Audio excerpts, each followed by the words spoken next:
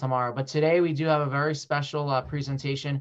One of the things that we have, I say we as in me, myself, I have come to appreciate the different trips that Steve and Arlene have taken. And then Steve has in turn shared a virtual tour of those trips. So today's presentation by Steve Mirer is specifically called and titled From Mongolia to Moscow. And this is a trip that he took on the Trans-Siberian Railroad. It ended in Moscow. It went through many cities. And that is what Steve will be presenting today in pictures that he himself took. So I'm going to pass off the mic and the presentation to Steve. And I wanted to thank you again, Steve, for doing this for us. Okay, it's my pleasure, Levy, and thank you for the introduction. I'd like to welcome my family members and friends who have shown up, especially my sister and brother-in-law who were on the trip with Arlene and myself.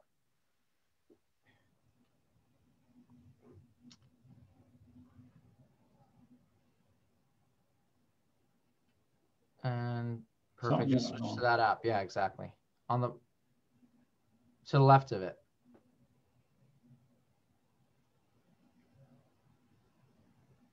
So Steve, I think to the left of your Zoom on the bottom taskbar is the program that you used. There you go. Try that. I'm not into... the left of that. Move one more over left.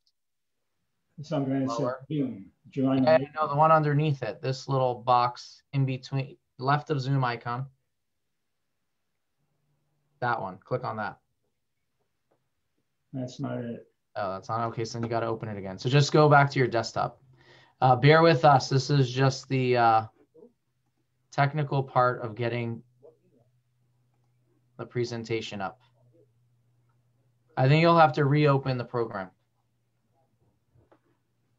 Reopen the PowerPoint. Oh, there you go. Yeah, perfect. Okay. There you go.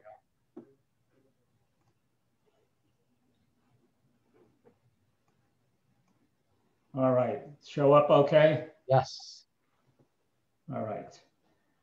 In August 2017, my wife and I, accompanied by my sister and brother-in-law and two other ladies, began our journey to Mongolia and Russia with Aeroflight flights from Los Angeles to Moscow, from Moscow to Ulan Bator, the capital of Mongolia, a total of 19 hours in the air. And this is the Trans-Siberian Railroad route. You could start it actually in Vladivostok, Russia, but we chose to pick it up in Mongolia. So if you started in Vladivostok, you would go through China and then get to Mongolia. We started at the capital there, Ulan Bator, went into Siberia with stops at Irkutsk and Ekaterinburg, and then into Kazan, which is out of Siberia, and then into Moscow. This is the Mongolian flag.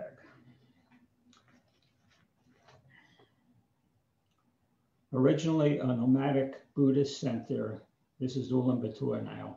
It became a permanent site in the 18th century. Soviet control in the 20th century led to a religious purge. Soviet-era buildings, museums with the surviving monasteries, and a vibrant conjunction of traditional and 21st century lifestyles typify the modern city. This is a panoramic view, and I didn't know what to expect, but it's quite a cosmopolitan place and civilized.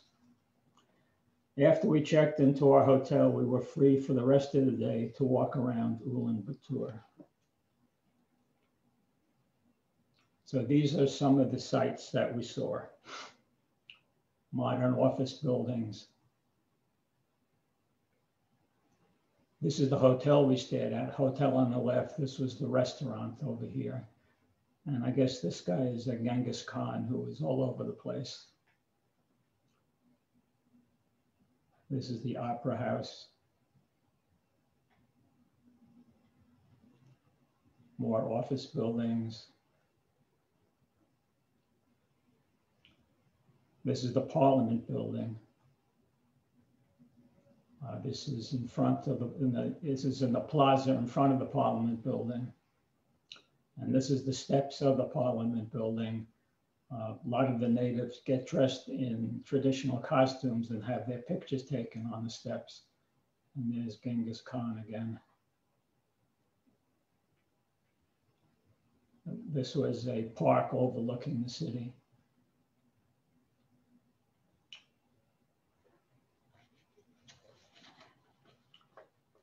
The next day, we traveled to the Gorky Terelji National Park, where we visited a sacred stone heap ovu, which is used as a shrine in Mongolian folk religious practice. So this is the entrance to the park. This is the oval. It's a herd of something, I don't know, they're not cows, that's all I know.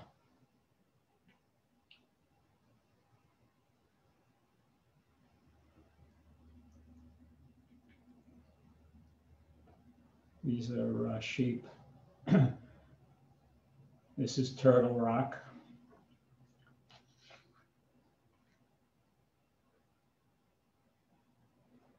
And this is the Aryabel Monastery, which we visited.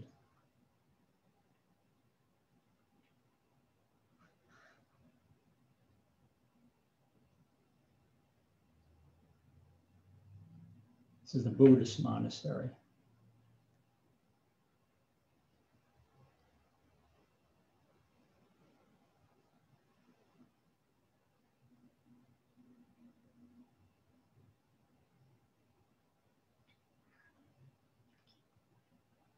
And the next stop was the Burdit Gear Camp, where we spent the night. So this is a yurt or a gear. I have a picture of the inside. The problem was that the entrance had to face in a certain direction, I guess, to the east. And that was on the downhill side slope. So it was difficult to navigate these steps in the middle of the night looking for the bathroom.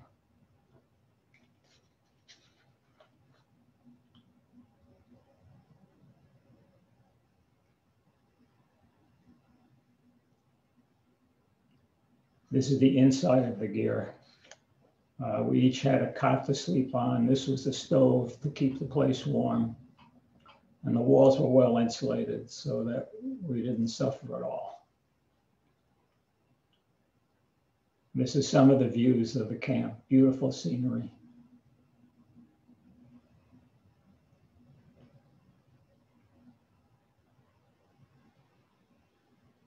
This was the dining hall. This is where the staff lived. And somewhere in the mix, maybe that building was where the bathrooms and the showers were. Fortunately, there were not very many people staying there. In the morning, it was very misty, so this is a view of that. The next day, we visited a nomadic family that lived in the park. One of the features of national parks in Mongolia is that the nomads can move around to graze their herds as needed. And this particular family kept a herd of horses, and they earned their livelihood from selling mare's milk.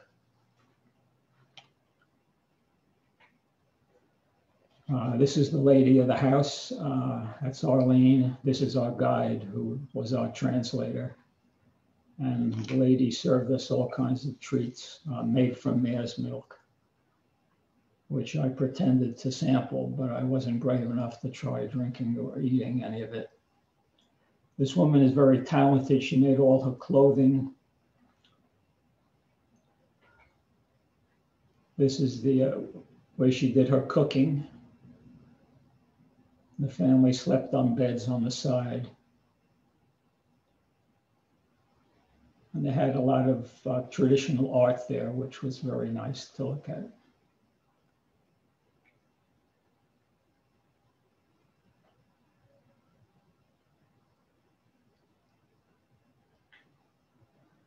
This is the son of the family riding off to tend to the herd.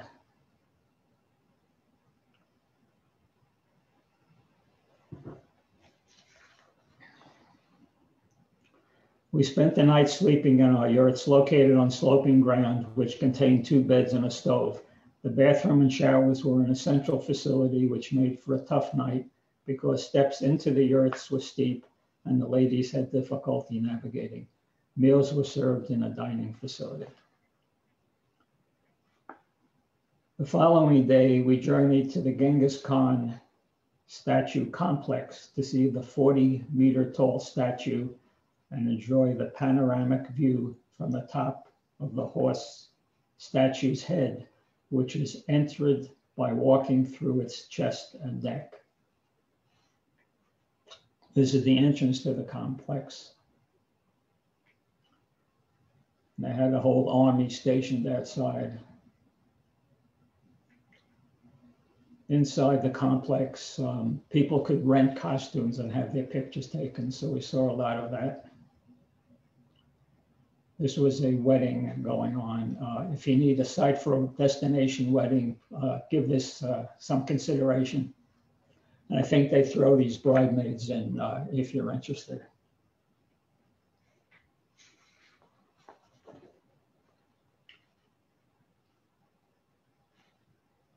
The statue of Genghis Khan is symbolically pointed eastward towards his birthplace. The complex is located on the bank of the Tul River, which according to legend, he found the golden whip. The attached museum has exhibitions relating to the Bronze Age and Xiongnu archaeological cultures in Mongolia, and an exhibition on the Great Khan period from the 13th and 14th centuries. The next stop was the Kazan Memorial, which honored Allied, Mongolian, and Soviet soldiers killed in World War II. So this is the memorial, and this is a close-up of some of the mosaic murals inside. Next was the Gangan Monastery, which is a Mongolian Buddhist monastery that's been restored and revitalized since 1990. The Tibetan name translates to the great place of complete joy. It currently has over 150 monks in residence.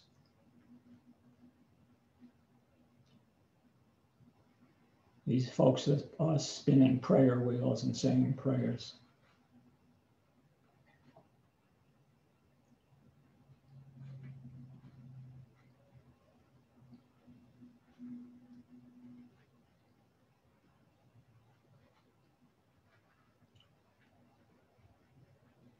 This is the traffic in Ulan Bator. They have modern cars and was quite cosmopolitan.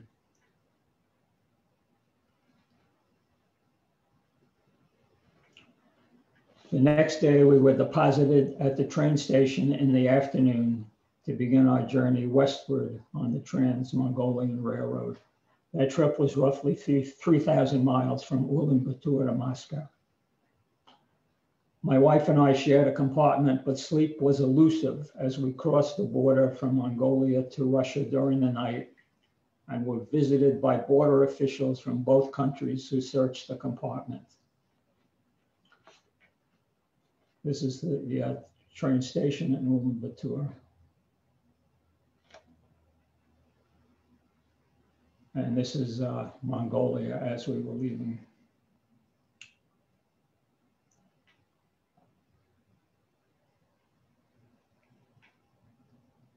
And we entered Russia. And this is what Siberia looks like. The train compartment contained 9 compartments. The train car contained 9 compartments, which could each accommodate 4 passengers and 2 bathrooms at the end of the car. We arrived in Irkutsk, a town in the mountainous Russian territory of Siberia, the next afternoon. Trains in Russia run on Moscow time, which was 5 hours earlier than the local time in Irkutsk, which was confusing until it was explained to us.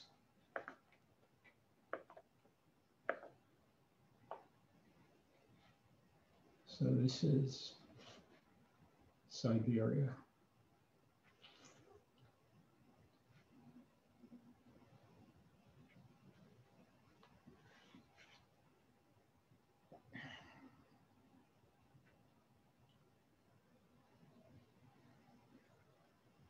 The train tracks ran alongside villages, but in the distance, as we passed cities, you could see them as well. This is another train station.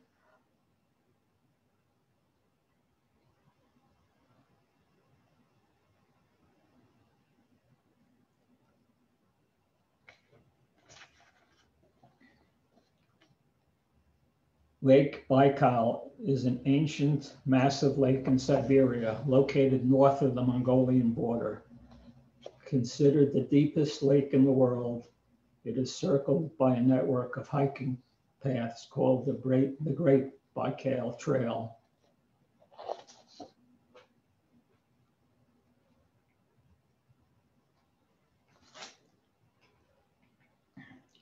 This is the lake.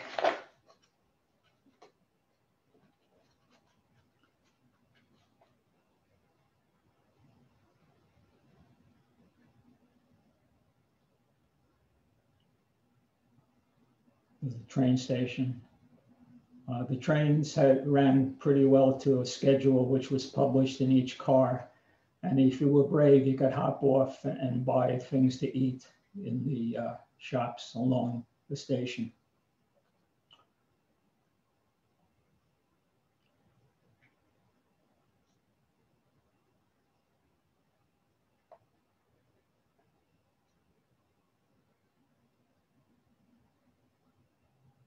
This is the lake itself.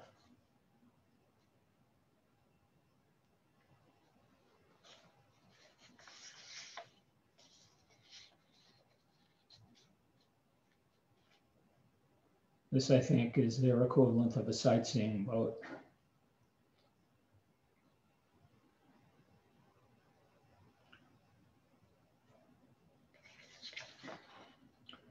The village of Lisvyanka on its western shoreline is a popular starting point for summertime wildlife spotting tours, plus wintertime ice skating and dog sledding.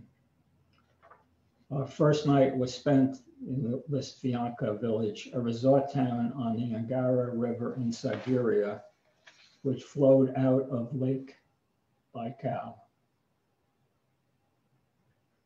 Our day in Lisvyanka village consisted of a village tour, taking a chairlift to a viewpoint for a panoramic picture, and visits to the wooden St. Nicholas Church and a local fish market.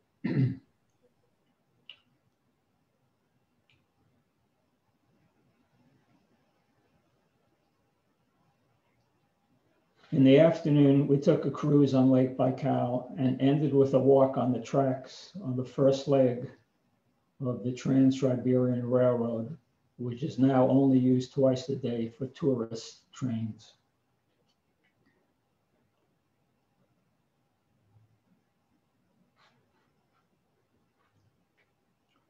The next morning, we traveled to Talsi village, an open-air museum of reconstructed wooden buildings, which were relocated from low-lying areas where a dam was built on the Angara River. Irkutsk was founded as a wintering camp in 1652 during the first Russian colonization of the area. A fort was built in 1661, and Irkutsk rapidly became the main Russian trade route to China and Mongolia, acquiring town status in 1686. The city of Irkutsk, with attractive embankments along the river and many surviving wooden houses on its tree-lined streets, is an administrative and cultural center for Eastern Siberia and of the Russian Far East, Its importance grew after the coming of the Trans-Siberian Railroad in 1898. Modern Irkutsk is one of the major industrial cities of Siberia and is especially noted for a wide range of engineering products. The next leg of the trip involved 2 nights on the train without meals, so the following morning we stocked up with noodle dinners from a grocery store, which could be prepared by adding boiling water from a samovar located in the train car. We also had assorted culinary treasures, which we had brought from home, such as candy, nuts, and dried fruit. That afternoon, we had a city tour, which included a number of churches, a World War II war memorial, and a synagogue. This is the war memorial. Every Russian city has a war memorial because during World War II, the Soviets lost at least 25 million people. Some sources say 40 million. And it's had quite an impression on the population, although the population that remembers the war is rapidly disappearing.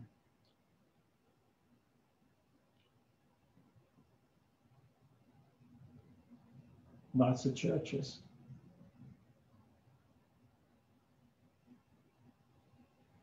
Very colorful.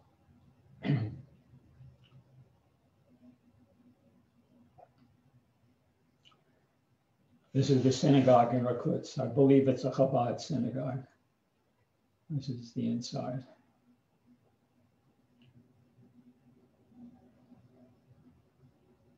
And this is the train station in Irkutsk. The scenery we viewed from the train consisted of open fields, wooded areas, small villages of wooden buildings with gardens, cities with high-rise buildings, and trains going in the other direction.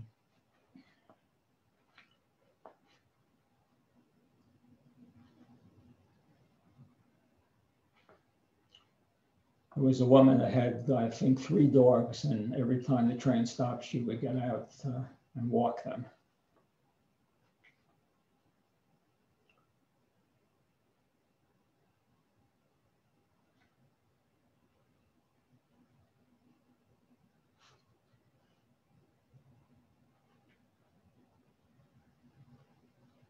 This is one of the train stops where there were vendors selling things to eat while the train stopped.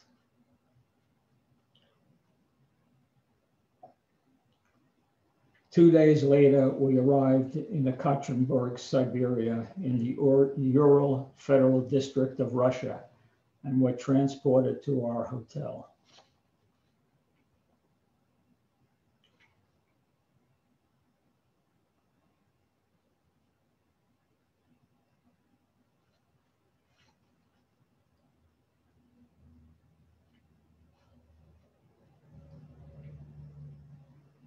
We didn't go to the formidable show. I probably missed something great, but we didn't go. The next day, we visited a memorial complex for the victims of political purges. Stalin had at least 3 million people killed due to his paranoia, either through execution or being exiled to the Gulag.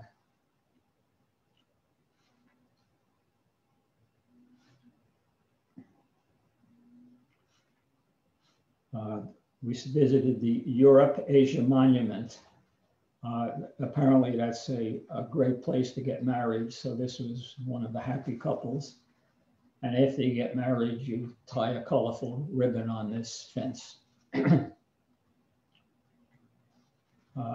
This is where the 2 continents meet, and I straddle 2 continents, Asia on the left and Europe on the right. And we visited the Ganina Yama Monastery complex, which consisted of 7 chapels, 1 for each member of the Romanov royal family. Arlene had to dress appropriately, so they lent her this skirt.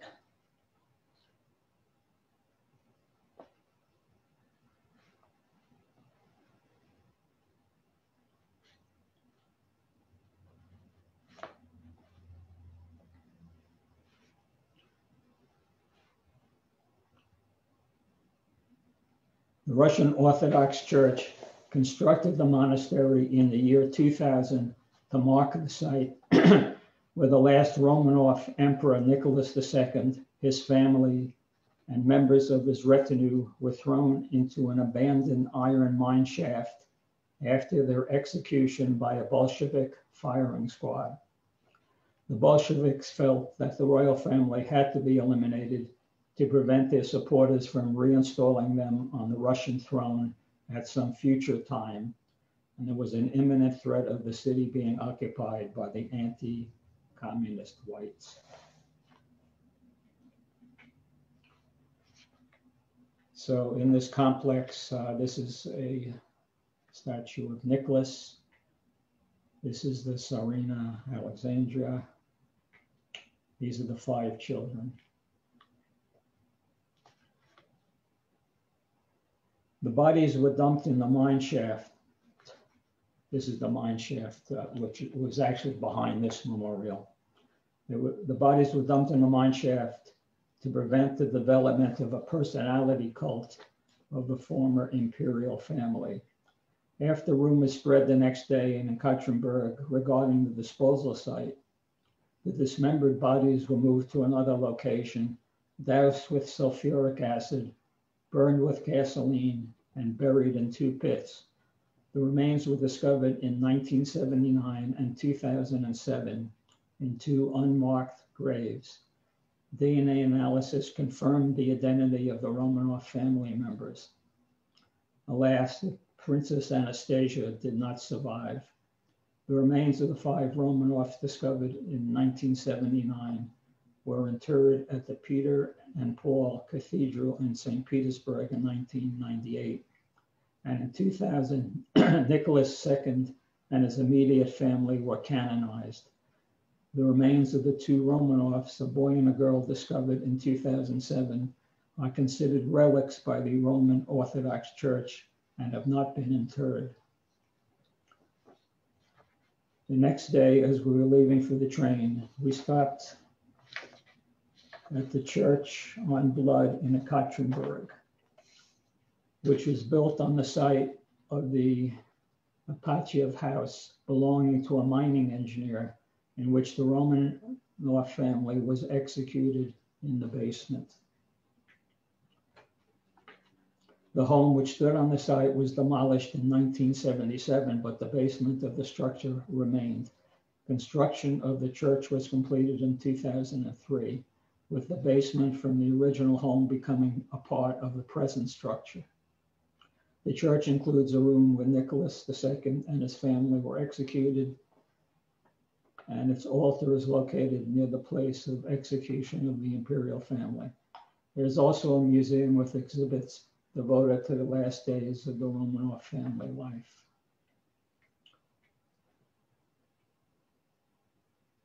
And these are just Ekaterinburg street scenes.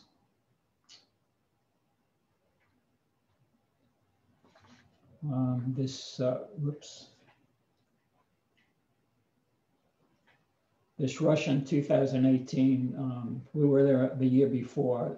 It referred to the World Cup games that were going to be held the next year.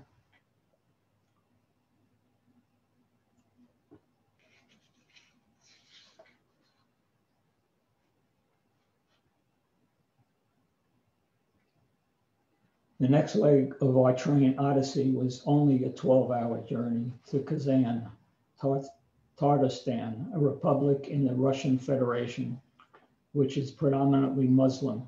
The itinerary for the trip had us walking from the train station to the hotel, which was a few blocks away. But word got back to the tour company that we were too feeble to do that. So we were met by a bus outside the station complex. To get out of the train station involved walking up and down stairs to get over the train tracks. So we had to hire a porter to transport the suitcases to the bus.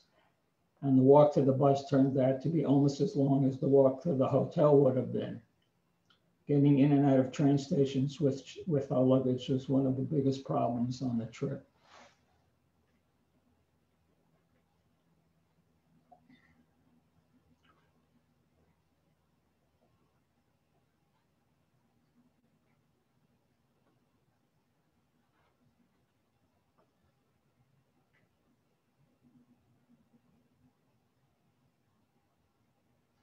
You'll notice that most of the villages we passed, the houses had greenhouses to grow vegetables and gardens for vegetables.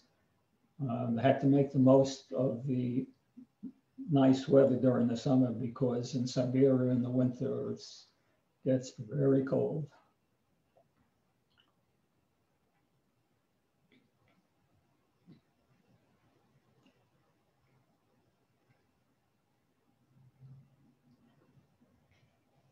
Okay, so the next stop is Kazan. It started with the city tour, including the old Tara Quarter, Kaban Lakes, Millennium Park, and Freedom Square.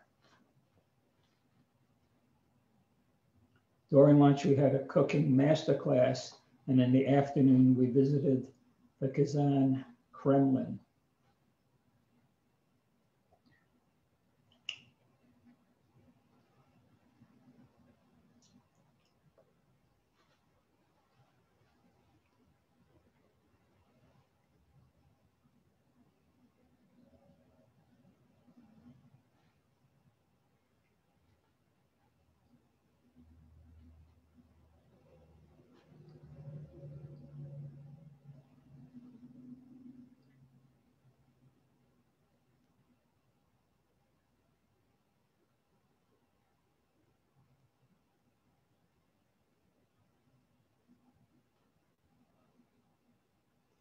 This is the synagogue in Kazan.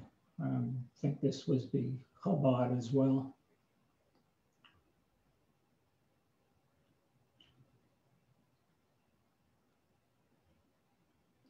Okay, this is the Kazan Kremlin. Kremlin actually means fortress, which was the original site of the city. And this Kremlin contained the Kuala Sharif Mosque, the Leaning Sayempika Tower, the Annunciation Cathedral, and the Governor's Palace.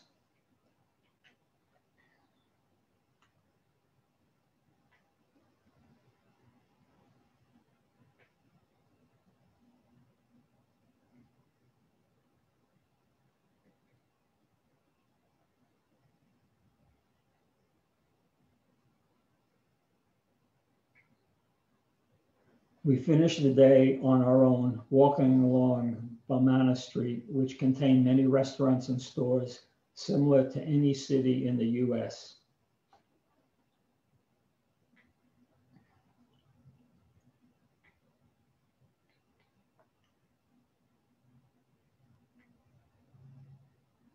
They even have McDonald's.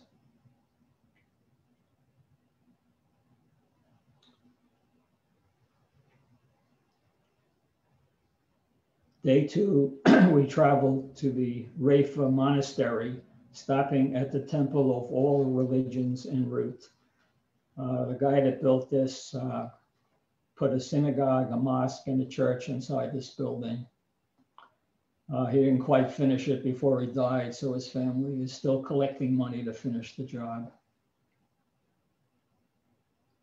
And we continued on to the island of Sviansk, where we toured 3 monasteries.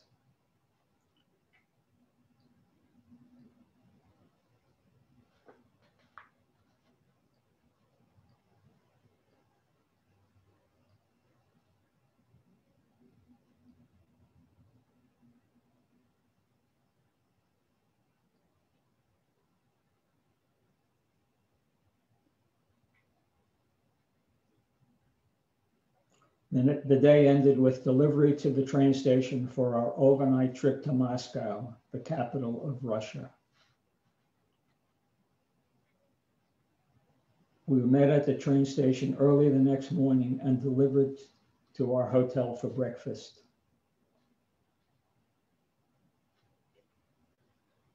Sightseeing began with a walk to the Alexander Garden on the way to the Kremlin Wall and Red Square.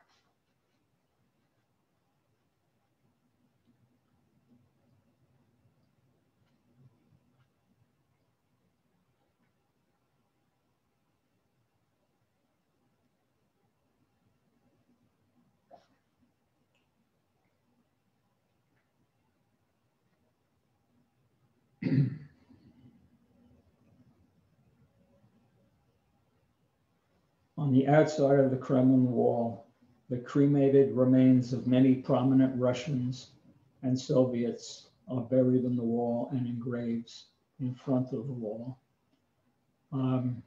These are the only 5 people planted in the wall. There's 106 grave sites in this necropolis, but only 5 made it into the wall.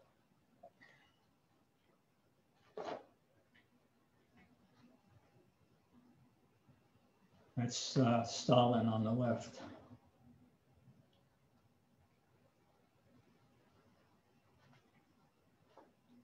Lenin's mausoleum is also in front of the Kremlin wall on the west side of Red Square, which also contains St. Basil's Cathedral, the State Historical Museum, and the gum store.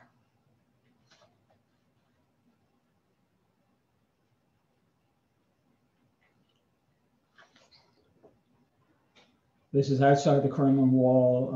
This is where Lenin's mausoleum is.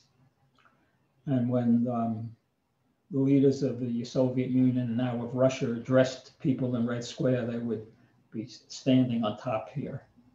Well, we actually went to visit Lenin inside. There was a queue and you get ushered past him in a hurry, but it looks like the boys from the Wax Museum are doing a good job keeping them going. You don't know how much is really Lenin and how much is Madame Tussauds restorers.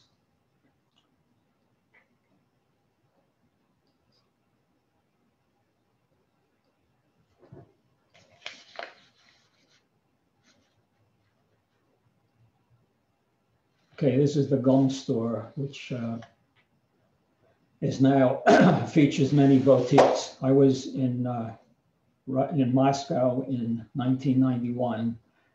This place was deserted. There was no merchandise, no people, because this was before the Soviet Union disintegrated and nobody had any money. But now it's quite changed, filled with Chinese. It used to be Japanese, now it's Chinese. But it's quite a different perspective from my earlier trip. This is the famous St. Basil's Cathedral with the onion domes. The center of Red Square was set up for a band concert between army bands. So we weren't able to actually walk through the center of the square. We could only walk around the periphery.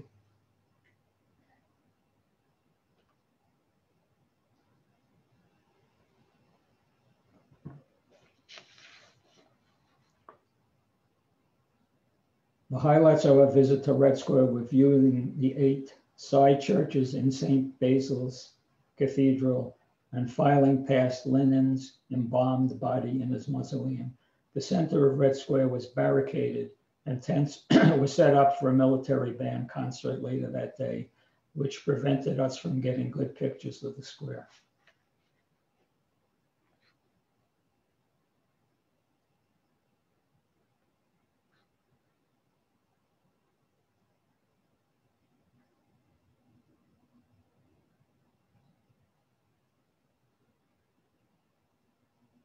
The Duma, I think, was the legislature at one time.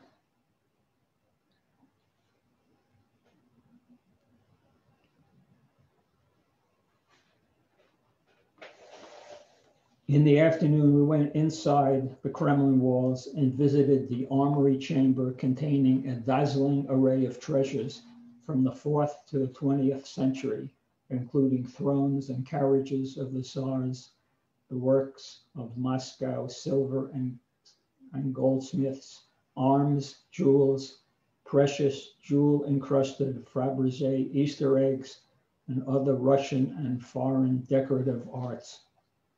We also viewed 5 palaces, including the Grand Kremlin Palace, which is the official residence of the President of the Russian Federation, i.e. Putin, 4 cathedrals, and many towers along the wall surrounding the Kremlin. Other highlights were the Ivan the Great Bell Tower, the Tsar Cannon, and the Tsar Bell.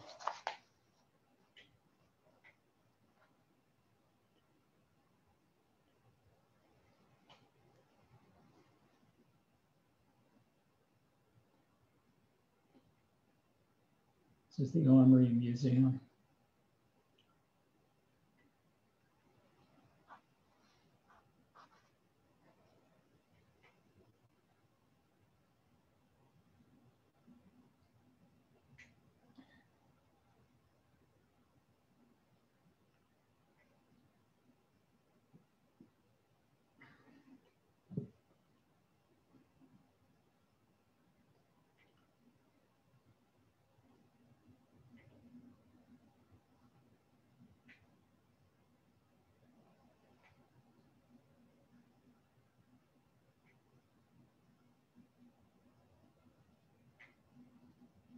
The Senate.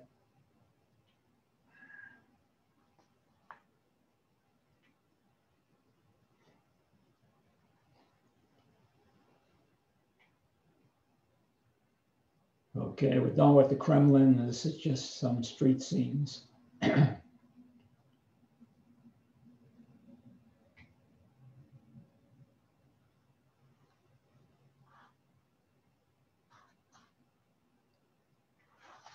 My wife wanted to see a folk show that evening, so our guide got us tickets for the Russian National Dance Show and arranged for an Uber car to take us there. Arlene arranged with the Uber driver to pick us up after the show at a specific time. We had to leave the show early to be on time, but the driver never showed up. After waiting on the street for about 15 minutes, Arlene spotted someone with a cell phone who fortunately spoke English and had him arrange an Uber ride for us back to the hotel, which arrived within minutes. So fortunately, Arlene was there to guide me. I didn't suffer too much. On our last day of sightseeing, we visited the Tretyakov Gallery, which contained Russian art from the 11th to the 20th century, and had a guided tour conducted by our Moscow guide. After lunch, we visited the Moscow subway. This is the subway entrance. That M is not McDonald's. I guess it stands for the Russian equivalent of metro. And this is a subway car. So our guide took us on the subway. We got an explanation of the system and took a short ride on several of its lines. Each subway station was a work of art with many murals and sculptures. This is a corridor and entrance to the platforms were through these columns, escalators. Moscow's subway system served as bomb shelter because it's so far below ground. And you can see some of the art on the ceiling. And this displayed on the walls.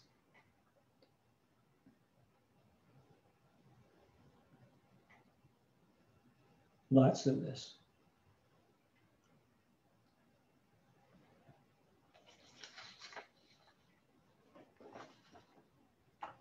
During the morning art tour, Arlene discovered that the gallery had a collection of contemporary art at a different location.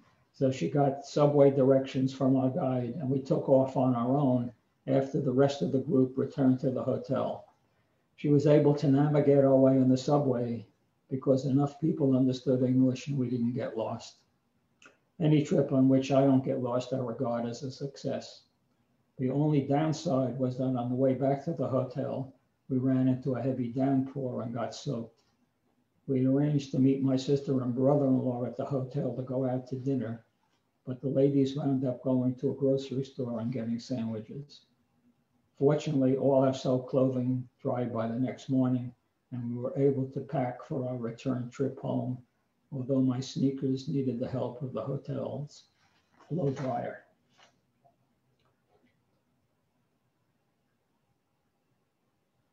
So these are all Moscow city scenes. And this is quite a change from my 1991 visit, where everything seemed to be very drab and all Soviet era architecture and depressing.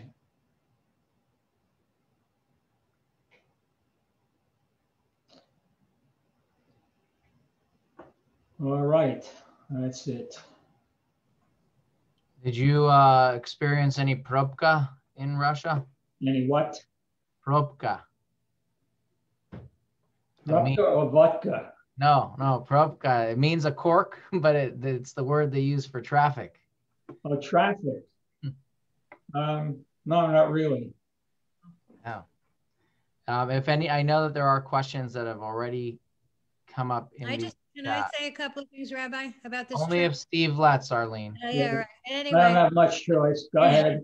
Yeah, I don't know if you told them about the conditions on the train. I mean, the train was absolutely clean. The reason we went on this trip was we're founders of MIM, and I had seen a Mongolian exhibit. I said, I want to go there. So anyway, being in the travel business, in addition to decorating, we went. There were no showers on the train. Every 2 days, we hopped off and went to a hotel to take shower and whatever. The trains were very clean, and it's an expensive trip, but there were no showers. Number two, we had been to St. Petersburg to see the art collection in the Hermitage. And I was very upset because they don't have anything to protect the art items. Moscow was a completely different story. Everything was perfect. Everything was prime condition. The food was excellent. Somebody asked about kosher food. I'm not kosher, and we're not kosher, so we didn't look for it. I don't know the answer. But the food was excellent. And the place was clean. The Kremlin was a surprise to me because I thought the Kremlin was a big fortress. It's a bunch of churches, basically. There are a few government buildings, but that's it. So I just wanted to add those little comments after having been all over Russia, over a lot of it.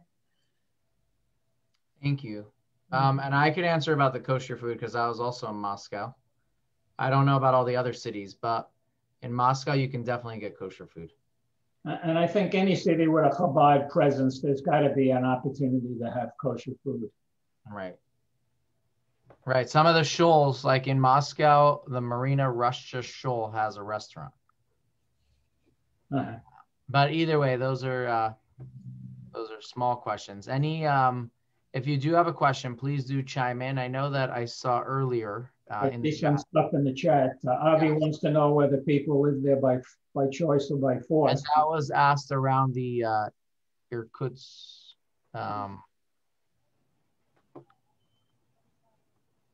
Okay. Well, I think people have a choice. If you're born somewhere, spend your whole life there, and you don't know any better, you stay.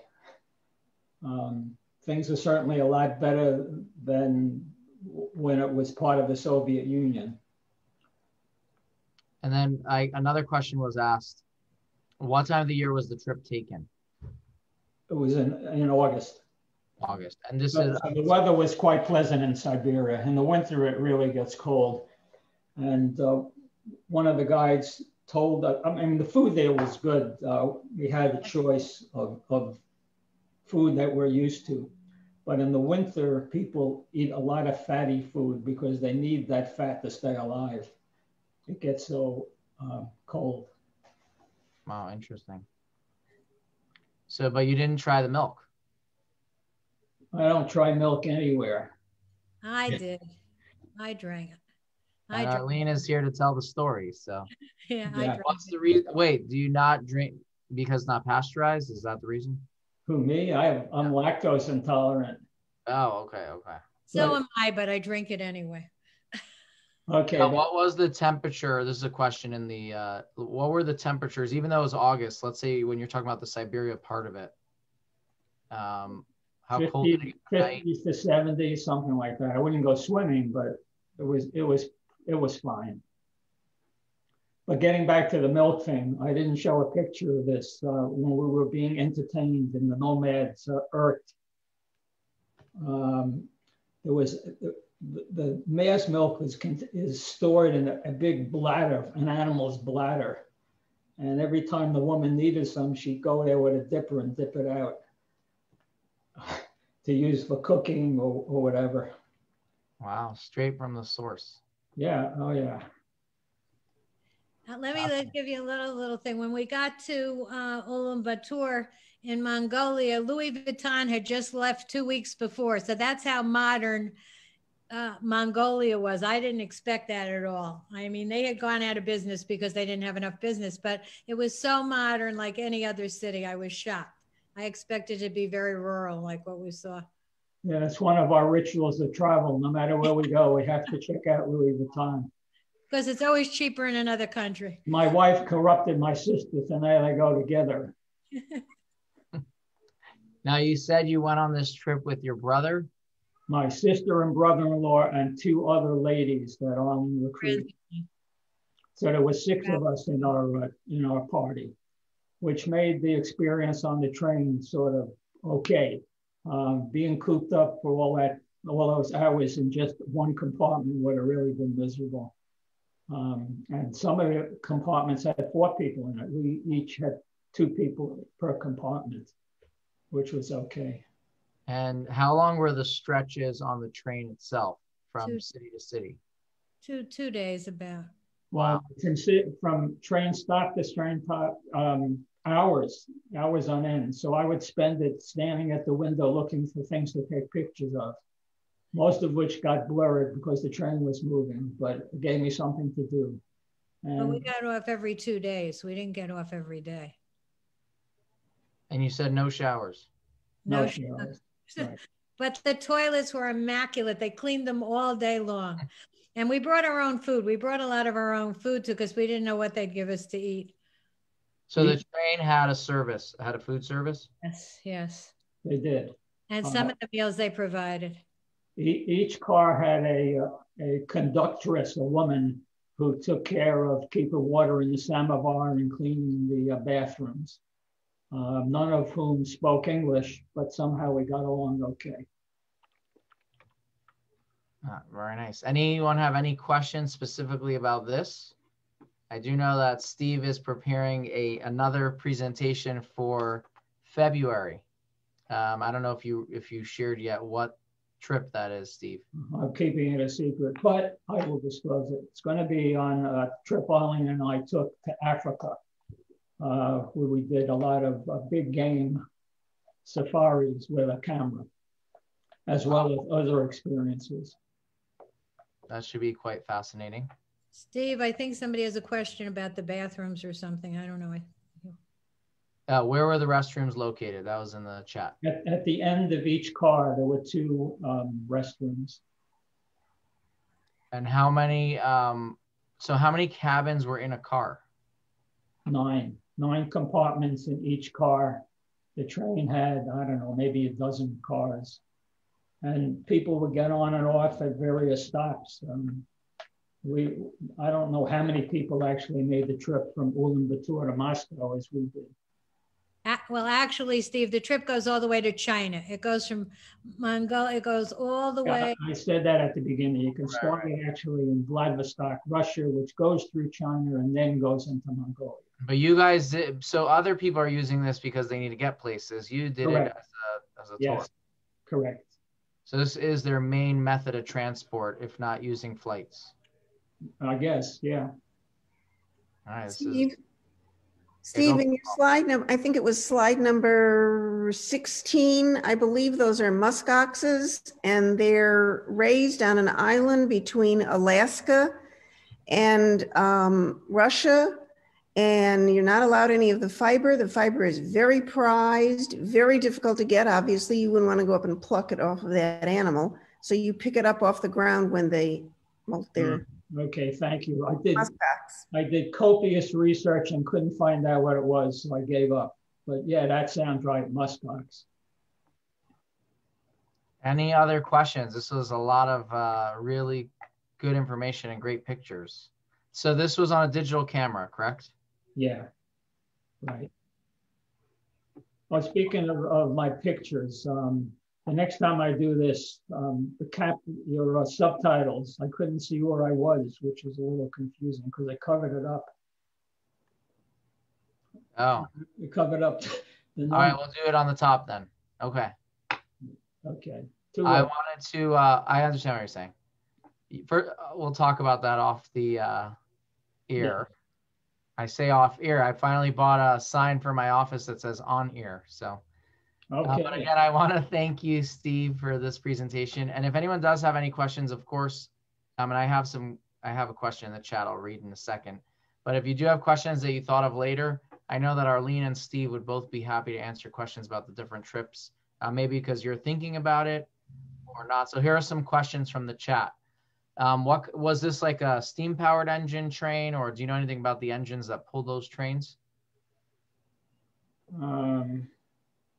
They were electric powered. Yeah. Some of the slides showed the overhead wires. Oh, interesting. And then Lori asked if the churches that you showed, are they actually in use? Yeah. We didn't go into very many, but yes, religion has made a reoccurrence in Russia since the fall of the Soviet Union. So they're getting synagogues are in use as well. Right. All right, well, thank you. All right, so I'm going to thank you officially. If there are any questions after this, definitely please do ask. But again, for those of you who are looking forward to tomorrow's movie discussion group, and again, I want to reiterate, it's not just an open discussion. There's an actual presentation, which you can learn a lot about the movie and its history. So even if you haven't watched the movie, it still might be of interest to you. That's tomorrow, but that is at 11 a.m., not 12:30. And again, thank you, Steve, for this. This was like a lot of effort put into it and a lot of information. Thank you. So thank you all for joining today.